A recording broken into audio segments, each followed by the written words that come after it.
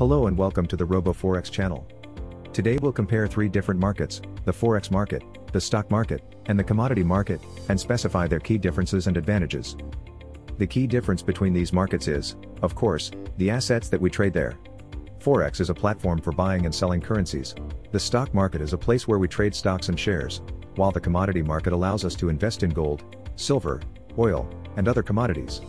All these instruments, whether they are currencies, stocks, or commodities, have their own distinctive features. First of all, the choice of an asset depends on what you'd like to trade. There are several factors that should be considered when choosing a market. Trading time. If we take a look at the Forex market, it offers you to trade 24/5. The same can be said about the commodity market.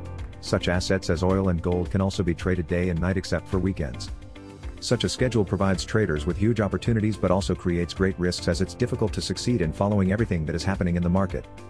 The securities market is a little bit different because the trading schedule is limited by the operating hours of a stock exchange where stocks are quoted. Market factors. These are the factors that make a certain market move one way or another. All three markets are influenced by demand and supply, but there are other factors that may force them to rise or fall. When trading stocks, one should focus on companies' financial performance, including their profit, development prospects of their products and services.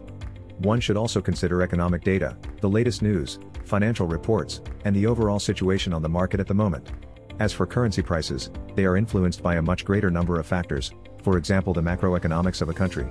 Such things as the unemployment rate, inflation, gross domestic product, and other news and political events are very important for the Forex market.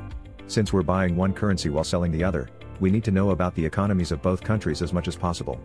The commodity market may be influenced by weather conditions, geopolitics, inflation, currency rate fluctuations, and monetary policies of global central banks. Liquidity. Liquidity is the ease with which an asset or security can be sold at the price closest to the market price. The more traders, the more money flows through the market. That makes the process of looking for a buyer or a seller much faster. Forex is the largest and most popular market in the financial world, hence it's extremely liquid.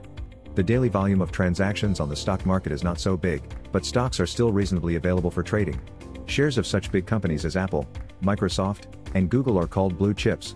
They are also highly liquid because there are always a lot of investors who want to buy or sell them. However, when an investor chooses to acquire no-name stocks, liquidity plunges. In comparison with the currency market, stocks and commodities are believed to be less liquid. However, the liquidity level on these markets directly depends on a particular asset. For example, energies and precious metals are always more liquid than other assets. Volatility. Volatility is the degree of variation of a trading price series over a particular period of time. The availability of the Forex market makes it very unstable. A huge number of transactions performed on this market may easily cause significant price fluctuations. When it comes to the stock market, prices here are more stable and can be easily tracked in course of time. However, volatility may increase during the earnings season and this immediately influences stock prices.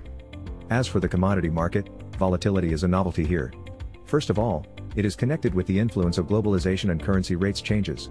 Volatility here may increase when a new time cycle or a trend starts on the market. Leverage. Trading with leverage allows to perform financial operations while possessing only a part of the required sum. Leveraged products, such as CFDs, can be used for margin trading on different types of markets. On Forex, leverage may be quite high, up to or over 1 to 500, depending on a broker. As for the commodity and stock markets, leverage is usually not higher than 120. Short positions. The opportunity to open short positions allows to speculate on both the falling and growing markets. Since trading on Forex implies buying one currency and selling the other, traders can always open sell orders. When investing in or trading stocks, traders can open long and short positions. However, there are some stocks that allow only long positions. When trading CFDs on stocks, short positions can be opened in almost all instruments. When it comes to the commodity market, traders can both buy and sell using futures. Which market to choose? When it comes to deciding what to trade, currencies, stocks, or commodities, there is no clear-cut answer. Each market has its advantages and disadvantages. As a rule, the commodity market is often marked with marathon trends, which are connected to the seasonal behavior of assets, and gold acts as an excellent safe haven asset during financial crises. Forex allows to enter and leave the market quickly thanks to high volatility, and that's very convenient for short-term strategies. The stock market is not as volatile and has a lot of other distinctive features that are very good for long-term investments. The choice of a market depends on the risk level a trader can afford, as well as the investment goals they establish. Today we've discussed that the key difference between the currency, stock, and commodity markets is the assets that are traded there. Each market has its own unique features, and the choice of a market depends on your trading style and investment horizons. If you like the video and find it useful, give it a thumbs up. Don't forget to subscribe and tap the bell icon to not miss new interesting videos. See you next time.